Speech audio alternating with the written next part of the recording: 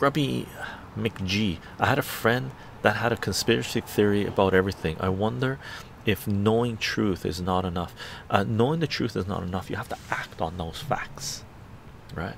You have to be brave enough to change your way of life and stand your ground when the time calls for it, right?